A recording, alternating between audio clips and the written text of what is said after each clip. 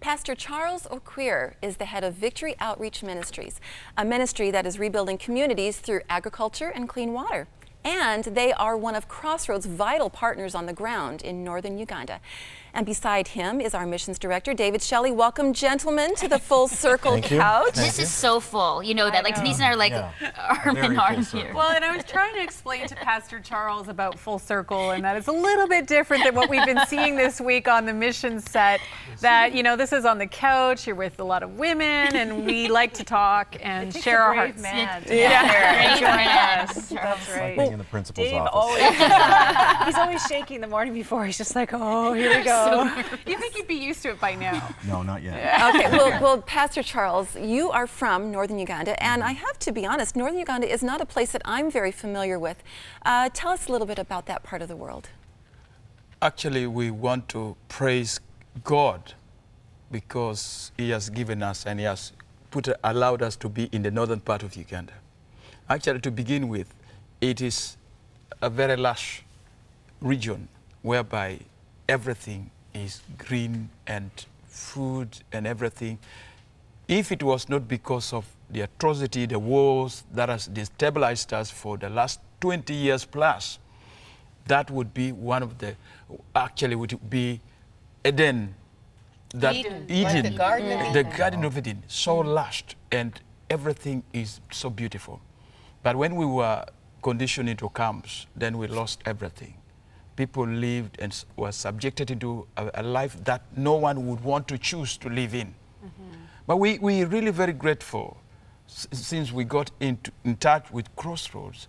Life is being restored. Did we say about 6 years ago, Pastor Charles? Oh yes, that's 6 years We've had this ago. relationship Yes. together. And we are really grateful of what God is doing. People who have lost hope are now beginning to say, yes, yes, we are coming back. So why have they lost hope? I want to just be clear. You said there's wars. There was what happened? I mean, when there is war, you don't know whether you will live the next day. And children suffer, women suffer. Actually, up to now, some of them have lost their husband in war. I mean, some have lost the whole family. I mean, so there was no hope. But when things subsided and now we have peace coming back, and it has come back, we have now gone back to agriculture, which is the backbone of people in the north. The entire Uganda, but northern. Well, you also have to imagine, too, when he's talking about camps. I mean, I had a chance to visit these camps, Dave. You've also gone to these camps. These are really horrendous places.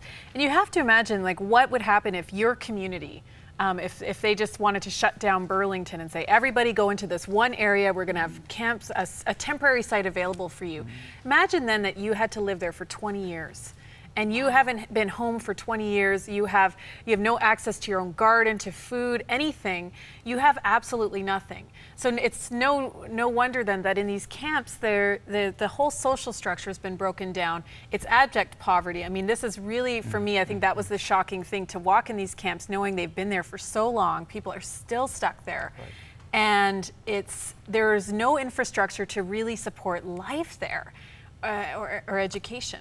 And people want to get out. I mean, and many of them have come out, but they've come back to nothing. They have no resources, they have no money.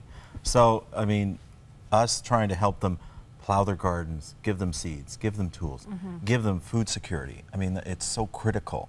And all of a sudden life changes. When you all of a sudden know that, hey, I've got food for the next few months, and I can sell the excess, and I can send my children to school, I mean, life takes on a whole new meaning. It's rebuilding that society that's been lost. Hope, right? It's hope that's missing. And I think, too, when all of your efforts and resources are just thinking about your next meal, nothing else can happen, right, in your life. You can't think about anything else except food. Right. So what changes when, Charles, you've seen this, what changes when they start knowing, okay, now my food's taken care of? What happens? What's the evolution? People began to build on what was not there. They really cleaned their place and they began to put in structures. I mean, they began to have food. Some of them would have much that they don't even have where to put it. So they would put their food inside and they would stay outside, sleep outside. I mean, and they were now able to sell part of it and get money and they are able to put their children through school, and they were able now to begin to dress properly. I mean, hope is being restored, and dignity. And dignity. That's what I was thinking. Absolutely. Now you can see people rejoicing, and you now know there is an answer.